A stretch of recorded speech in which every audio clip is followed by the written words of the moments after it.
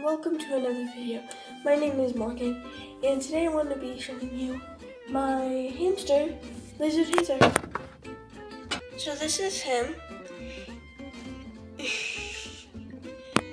So he is a robo hamster, basically, a roborovski. Sorry if I'm pronouncing it wrong, but he is super cute. Okay. He loves blueberries.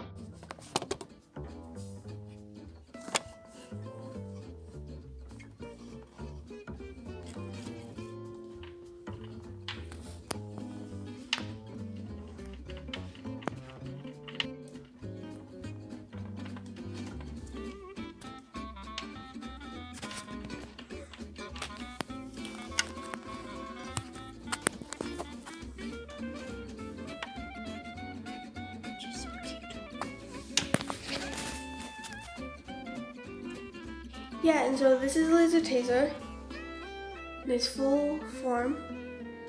Sometimes he sits still, and so that's the reason why we got him, because he would sit still. And his nickname that I actually gave him is Tater Tot. And he is just so cute. And my little sister calls him Grandpa Hamster because of his basically white mustache. If he would sit still, I would show you. Hold on, baby. Oh God, no, baby. Back in. So here I made him a giant Lego house. And he is just adorable playing in it. So over here we have the upstairs where it's just a slide. He hasn't quite found the steps yet. Well, he has, he just doesn't want to use it. There we go.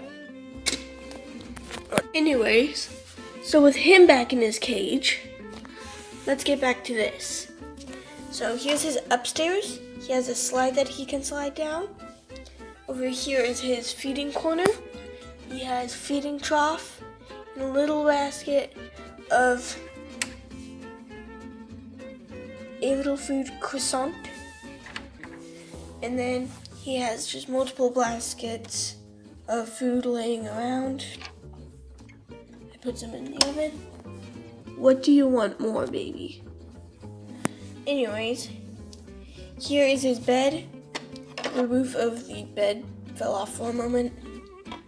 I'll put that back. Okay, got the lid back on. And so, he has a little slide in his bed. He's got little feeding quarters. It just looks really nice. And it fell apart again. Okay, so hopefully that works. I reinforced it. Anyways, over here's the kitchen. We have the little oven, which he closed it, but inside is a little piece of food. And then around it we have a basket of food. We have a little play area, which I'm not quite finished with, but it will be really soon. And then I'm building up the second floor. It's not going so well, so I am using doors and windows, but only because when he tries to get out, he will be pushing this way, and to get in, it pushes that way. So this guy just has to pull on it. He doesn't really understand how. I'll show you this cage in a moment. Yeah. So, upstairs what I'm planning on doing is building a living room. And hopefully that's nice. Anyways, and this hamster just goes right there. I 3D printed this. By the way, everything I put in here, like this, and he's in his little hide over here, those are all 3D printed. So this is his cage, well, her cage. In here we have her sand bath, and a ramp leading down to the feeding quarters. Currently what we have in there is her kibble and a vending machine of blueberries.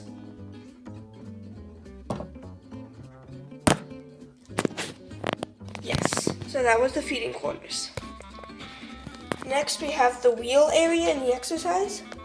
And then over here, if I can get it covered, which is right over there, back there. I think it'll be easier to see from there. But he has this 3D printed hide. Oh baby, sorry for waking you. I'll put that back. And then we just stick a toilet paper tube in it. That's one of her favorites. And then we cover it up, so that then she doesn't actually know what it is. Oh, hi! Are you still there?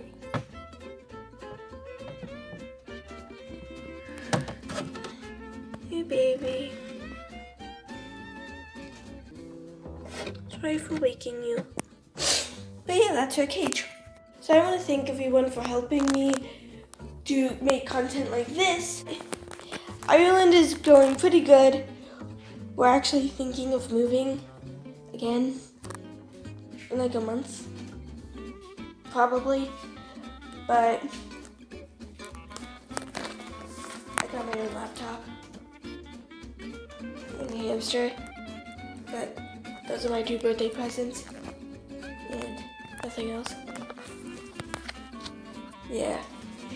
Anyways.